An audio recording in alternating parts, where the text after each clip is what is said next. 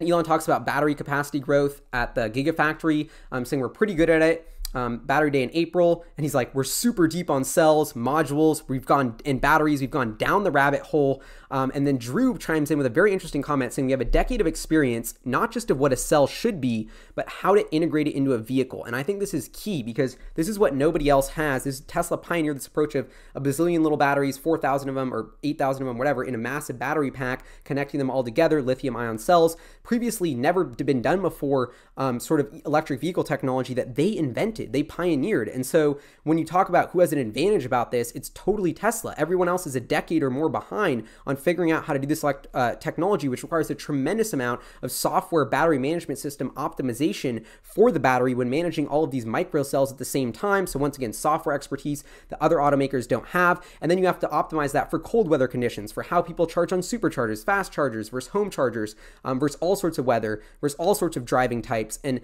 all of that micro optimization adds up to huge differences in the long-term longevity of the battery and performance and range. And those are things that you can't really get other than having experience and having built and sold 1 million electric vehicles, which only Tesla has. And so I thought that was a really key insight by Drew about it's not just like on paper designing cells where Tesla's ahead, it's actually implementing them in vehicles in the real world, seeing how they work. And I've come to the conclusion that Tesla, is actually the foremost in battery research in the world. Like I used to think it was like, oh, Shirley Meng, John Goodenough, Maxwell, like all these other people and academics are really at the forefront of battery research. And they are in their own ways, in their own niches. But in terms of actually commercializing these breakthroughs, bringing these technologies to market, actually being a thought leader in the space, I think Tesla probably has the world's best talent in terms of battery technology. They're going to be the furthest ahead in pushing these innovations and bringing them to market. They are really the R&D generation think tank powerhouse when you think about batteries, and that just is the truth. And they're going to talk about all that in April at the Battery Investor Day. Last question is about Maxwell's DBE technology. Asks about if it is about capacitors or dry electrodes,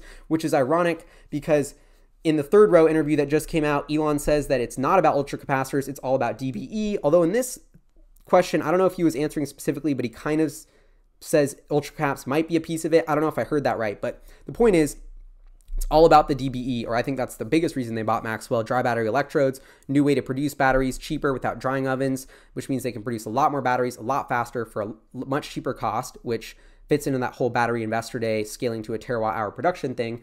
And then he even says like Battery Day will blow people's minds, and it blows my mind, and I know it. So it's even more hype than Battery Day than I already was, if that's possible. But, and then at the end, he goes, some of the retail investors have put together a lot of pieces of the puzzle. They have most of the insight. And so another nod to the retail investors, the people on YouTube who are doing the work to figure out what the Maxwell acquisition meant, why they're doing it, what Tesla's on the cusp of announcing. So to hear him say that once again, the retail investors are ahead of the curve there, just, it makes me so pumped. And like, kind of, I feel like validates what I've been saying on the channel. I made a gazillion videos about Maxwell. I know people at Tesla watch my videos. I don't know if Elon does, but Elon, Drew, I know they're scheming on something. And for them to give a shout out to these communities, all the Tesla tubers, is, I don't know, it just made me feel so awesome and so good and so excited, and validating all the hard work that we're doing and all this crazy research that I always think is crazy, but apparently, I don't know. I'm just so pumped about that, to hear Elon several times mention how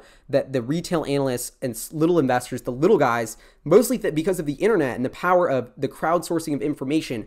Think about, just me personally, like I get so many emails, so much information, so much amazing stuff from you guys watching the show about what Tesla's working on, about what your theories are, and about connecting the dots. I've called up so many random people at 2 a.m. in the morning scheming on this that it's just amazing to hear on the conference call Elon validate that edge of research. And I don't know if he's referring to Hyperchange or any of which Tesla blog, but so cool. And I think I have a video that I'm about to drop about Maxwell that I think is gonna push even more in this direction. So I'm really excited. So stay tuned, subscribe if you haven't already. Micro plug.